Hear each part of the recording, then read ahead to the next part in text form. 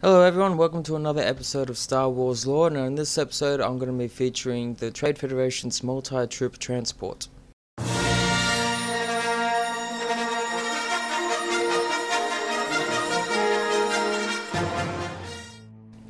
In order for the Trade Federation's invasion of Naboo to succeed, they required a way to deploy a vast number of troops and equipment. Following the direction of his shadowy leader Darth Sidious, the Trade Federation's viceroy, Newt Gunray, ordered a massive landing of troops from the Neimoidian battle droid army. At the forefront were the distinctive MTT transport units that carried legions of droid soldiers into the fray.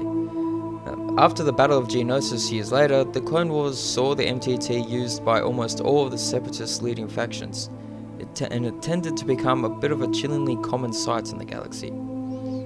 The multi-troop transport, which was commonly known as the MTT, was designed and constructed by the technicians of the Bactoid Armor Workshop, which was an agency the Trade Federation also recruited to manufacture its armored assault tanks, or AATs. The Bactoid had long been subcontractors to the Trade Federation, building weapon systems for customers of the Federation, so when the organization began a shift towards creating its own secret army, Bactoid were in the perfect position to assist them. The initial design brief was to create an armoured repulsor troop carrier vehicle from which battle droid units could quickly deploy into combat environments. The outline called for an open staging area inside the MTT where droids could stand in skirmish lines prior to activation. The Bactoid workshop staff were known for their innovative techniques and came up with the concept of an extendable deployment rack which could more than double the number of battle droids carried in each vehicle. Operated by a single droid on the lower deck of the MTT and supervised by a droid overseer on a catwalk above, the rack would telescope out of the oval main deployment hatch on the transport's bow, driven by an extensor drive between the repulsor lift engines. And when at full extension, this opened out to release a full complement of 112 battle droids, ready to be activated by signals from their droid control ship that was in close planetary orbit. Now, while on the racks, the battle droids would hang in a sort of squatting hunkered down position, with their blaster rifles stowed to minimize storage space. Now, the MTT's deployment rack proved so useful that the Federation used it in another transport vehicle, retrofitting a series of repulsor lift sleds to use the same technology and redesignating them as their Platoon Attack Craft Troop Carriers, or PACs. Once a multi-troop transport had deployed its battle droid load into a war zone, the operator and overseer droids would draw their own weapons and stand guard over the vehicle, reverting to their primary roles on cue when the deployed soldiers returned from their missions. Two more battle droids, designated as the pilot crew by the blue trim on their chests and shoulder pads, would sit at stations on the uppermost deck of the MTT in the control room. Thickly armoured like the rest of the transport, the control room had consoles for its driver and a combined gunner/engineer/co-pilot. Now, this area of the multi-troop transport also held the receiver assembly for the control signals broadcast from the droid control ship. And now when we move on to how the vehicle actually performed, you can see that as a troop carrier, its offensive systems were not of the highest importance to the operation of the MTT. Defense of the unit came primarily from its toughness. The multi-troop transport's blocky, steep-sided design came from a need for thick armor plating on almost all the vehicle's surfaces, making it heavy and slow, but capable of shrugging off light blaster fire and indirect missile hits. Now, two pairs of twin blaster cannons were mounted in forward-firing ball turrets for medium-range defensive fire. The turrets could elevate or depress to approximately 45 degrees above or below the horizontal plane.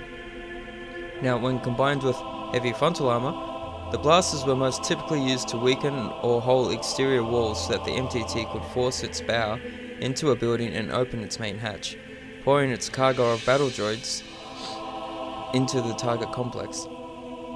For less permanent structures, the MTT's bow was reinforced by case-hardened metal alloy studs, making it capable of ramming its way through even the largest of roadblocks.